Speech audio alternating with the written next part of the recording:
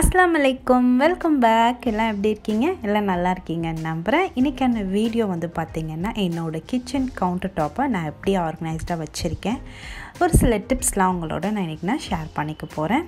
வீடியோவை ஃபுல்லாக பாருங்கள்.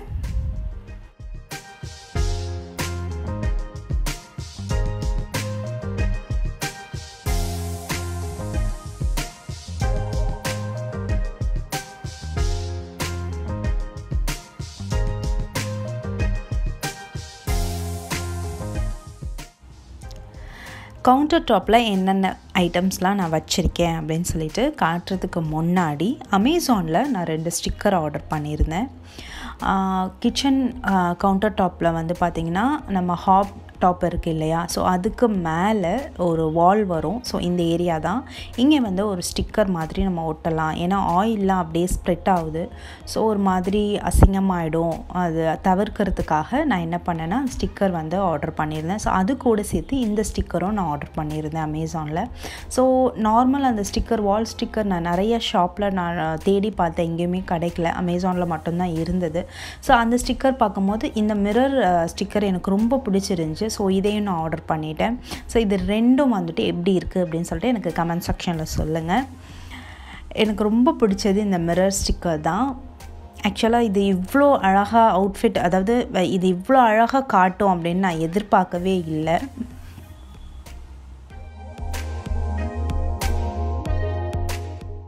பேக்கிங் பார்த்திங்கன்னா இப்படி தான் இருந்துச்சு, ரொம்ப பக்காவாக பேக் பண்ணி இருந்தது.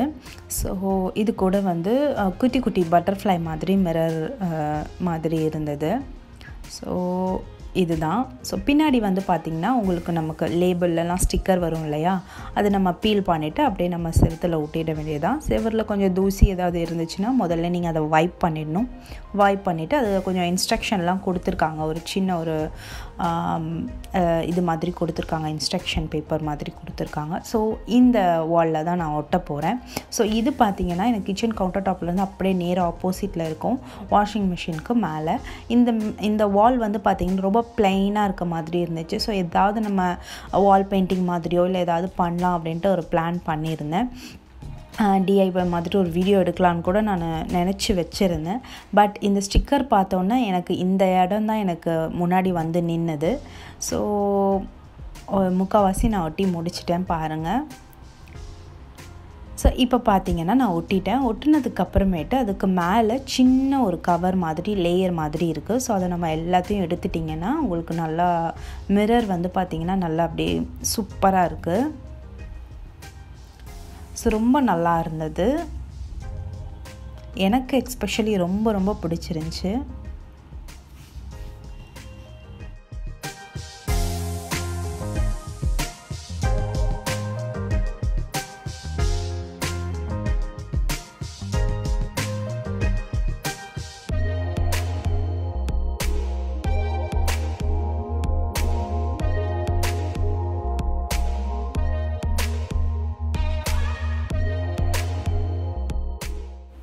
ஃபுல்லாக ஒட்டி முடிச்சாச்சு. ஸோ எப்படி இருக்குது அப்படின்னு சொல்லிட்டு கண்டிப்பாக கமெண்ட் செக்ஷனில் எனக்கு சொல்லுங்கள்.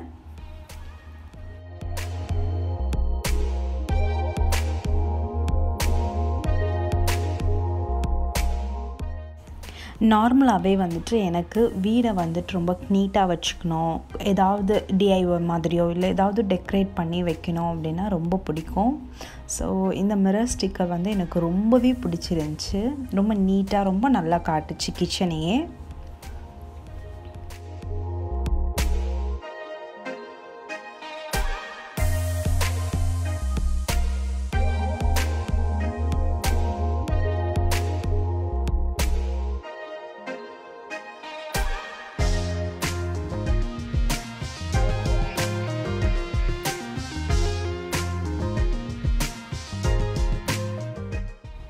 அதுக்கடுத்து பார்த்திங்கன்னா கிச்சனில் நம்ம ஸ்டவ்வுக்கு மேலே இந்த மாதிரி தான் இருந்துச்சு ப்ளைனாக.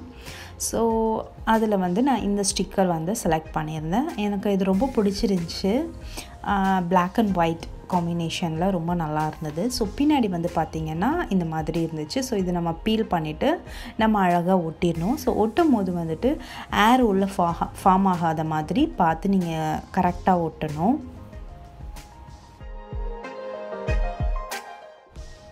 ஒட்டி முடித்ததுக்கப்புறமேட்டு நான் காட்டுறேன் எப்படி இருக்குது அப்படின்னு சொல்லிட்டு சொல்லுங்கள்.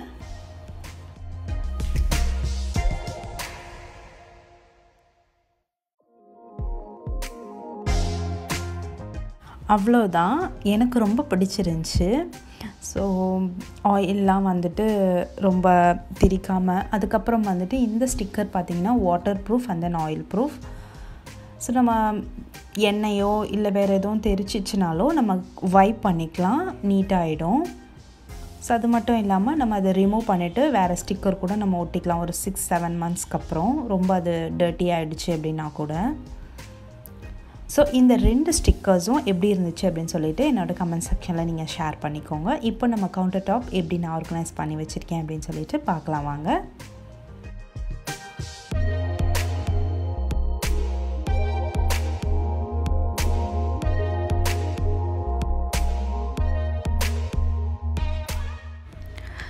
ஃபர்ஸ்ட் வந்துட்டு நான் ஒரு விஷயத்தை இங்கே வந்துட்டு சொல்லணும்னு நினைக்கிறேன். என்னென்னு பார்த்தீங்கன்னா, என்னோடய கிச்சன் எப்பயுமே இப்படி இருக்காது.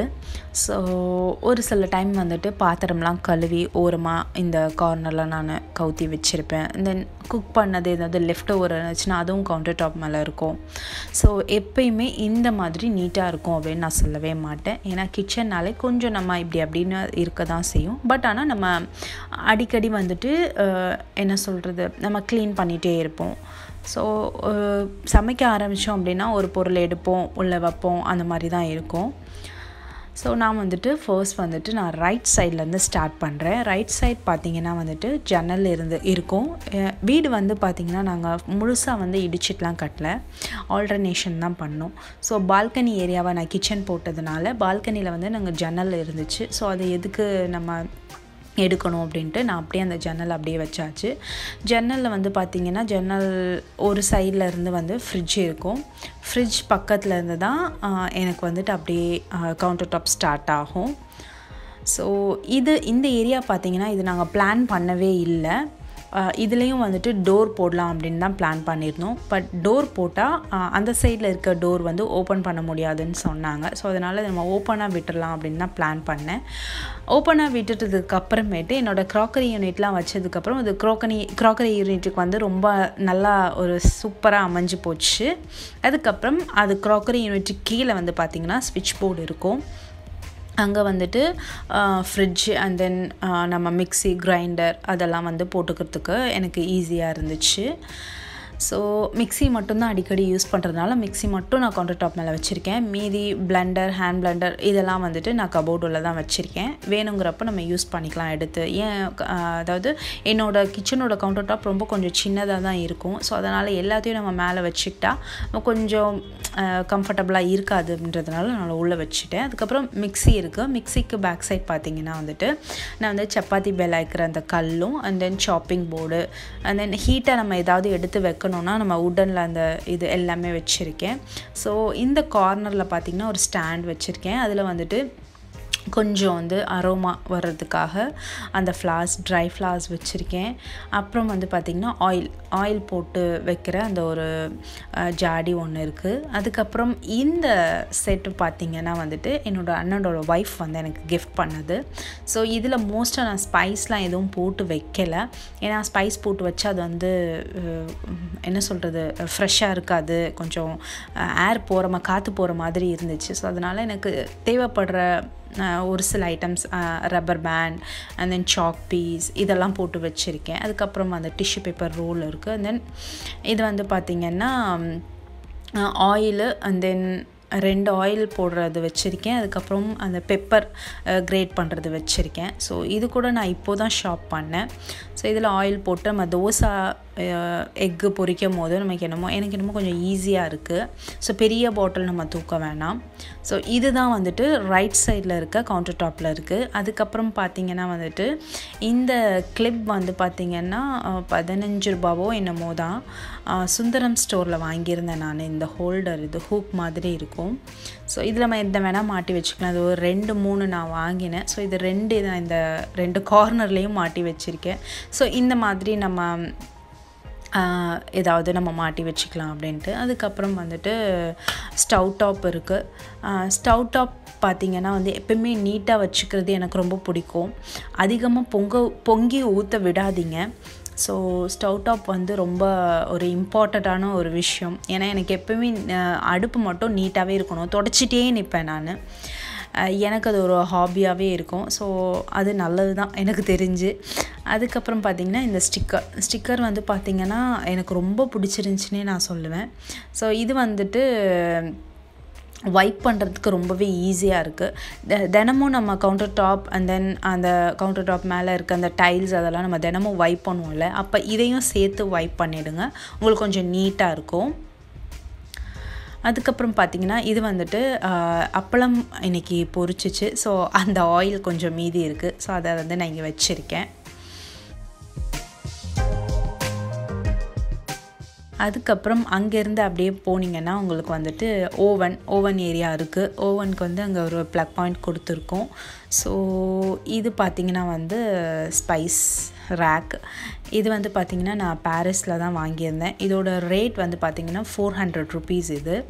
ஸோ ரொம்ப நல்லா இருக்குது, ரொம்ப பிடிச்சிருக்கு, பார்க்குறதுக்கும் ரொம்ப அழகாக இருக்குது. ஸோ இந்த மாதிரி இதை நம்ம ரொட்டேட் பண்ணிக்கலாம் நமக்கு தேவையானது. ஸோ இதில் வந்து பார்த்திங்கன்னா உங்களுக்கு 2 சைடு கொடுத்துருக்காங்க. ஒரு சைடு வந்து ஓப்பனாக கொடுத்துருக்காங்க, ஒரு சைடு வந்துட்டு நமக்கு வந்துட்டு கொஞ்சம் கம்மியாக வர மாதிரி சின்ன ஹோல்ஸ் போட்டு அந்த மாதிரி கொடுத்துருக்காங்க. அதுக்கப்புறம் நமக்கு வந்து ஓப்பன் பண்ணியும் நம்ம போட்டுக்கலாம். ஸோ இந்த மாதிரி தான் இருக்குது.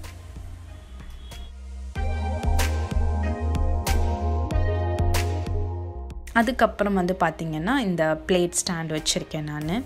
ஸோ இந்த பிளேட் வந்து நான் இந்த டின்னர் செட் இது அப்படியே. ஸோ இது வந்து நான் ஹோம் சென்டரில் வாங்கினேன். 50% ஆஃபர் போயிட்டு இருந்துச்சு ஒரு 4-5 monthsக்கு முன்னாடி அங்கே வாங்கினது. ஸோ எங்கள் பில்டிங் வந்து பார்த்திங்கன்னா கொஞ்சம் கோஸாக இருக்கும். ஸோ அதனால் வந்துட்டு என்னால் அவனை வந்து உள்ளே ஒழுங்காக ஃபிட் பண்ணி வைக்க முடியல. ஸோ அதனால தான் அவன் இப்படி இருக்குது. ஸோ பின்னாடி வந்து பார்த்திங்கன்னா கேப் இருக்குது எங்களுக்கு.